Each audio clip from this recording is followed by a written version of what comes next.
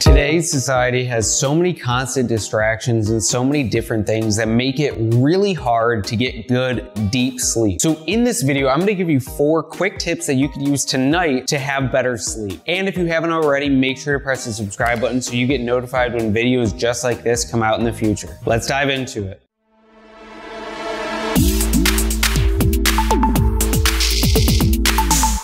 One of the most important biological function that we all have access to that reduces stress, increases performance, and actually leads to a better quality of life is sleep. But so many of us are constantly neglecting our ability to get better sleep and to use that better sleep to have a better life. So I want to give you 4 quick tips that you could actually use, not tips that are theoretical and philosophical and whatever, today in order to get better sleep. Tip number 1 is forego electronics around bed. Yeah, I know that's going to be hard for a lot of people, and I know a lot of people who actually sleep with their phone under their pillow or sleep near a Wi-Fi router, whatever that is. But one of the most crucial ways to increase sleep that you will ever see is to actually put your phone in airplane mode, set it aside. You can play music on it, but don't jump on Instagram, don't jump on one of the competitive mind platforms that is going to get you engaged in their algorithm before bed, because that's going to spike cortisol, it's going to spike adrenaline. Likely you have blue light coming from that, and it's actually going to decrease not only the quality of sleep, but the length of sleep that you could have. So for the easiest way to do this, forgo electronics 2 hours before bed, an hour before bed, but a period before bed that allows you to de-stress, declutter your mind, and go to sleep. Tip number 2, this one's gonna be a bit different. Wake up with bright light. Yes, all of our bodies are attuned to something called the circadian rhythm. And the circadian rhythm is a rhythm which literally wakes you up at a certain time as you go to sleep at a certain time. Sparks digestion at a certain time, stops digestion at a certain time. And what you can do is utilize that in order to sleep better, because we all have a natural way that we like to sleep. And so if you wake up early and you watch the sunrise or you get sun the first thing when you wake up, light will actually spark cortisol, which gets rid of the melatonin and GABA that is enforcing sleep, get rid of that sleepiness, and then allow the cycle when actually nightfall starts to come and cortisol decreases so that you can then produce GABA and melatonin to fall right gently back into sleep. So the first thing that you should do each morning is get some bright light. And that can be in the form of sunlight, or if you're in a cloudy area, using a red light, just like I'm gonna link above, or the human charger, I'm also linking above, will allow you to get that light even in areas where you normally couldn't get that light. So you can continue on that circadian rhythm and make sure that you can fall asleep easily. Quick tip number 3 is to meditate or journal before bed. Again, this is another one that you always have access to. You can always have a journal, and you can always use silence to your benefit. So by simply calming the mind before bed, which is most people's problems prior to bed, you can make sure that you turn off everything and easily and gently go into a dream state. By journaling all your worries, all your fears, meditating, silencing the mind, these are 2 easy ways which have so many proven benefits scientifically, not just, oh, I'm meditating and now I have some sort of spiritual essence to myself, but instead actual scientific evidence showing that they lead to better sleep, which is easy and accessible for anybody to do at any time. So make sure to journal out all those chaotic, hectic thoughts which are keeping you awake, or sit there, embrace silence, focus on your breathing, and allow yourself to gently drift into sleep. Quick tip number 4 is to use a few different supplements in order to help you fall asleep. Now, I know a lot of people don't have access to this, and that's why I wanted to put this at the end, but if you really want to elevate sleep and you don't know exactly why you can't fall asleep right now, I want to give you 3 different supplements which are going to help you fall asleep and get better quality deep sleep. Supplement number 1 is going to be magnesium. That's it. There's a brand called Calm. I love them. Super easy, tastes great. It's like strawberry lemonade flavored. And by taking magnesium before bed, something that most of us are deficient in, magnesium is a de-stressing and calming electrolyte. So it will actually help you start to mitigate that stress, calm down, and get ready for the night. The next supplement that I would recommend is actually using something like honey before bed.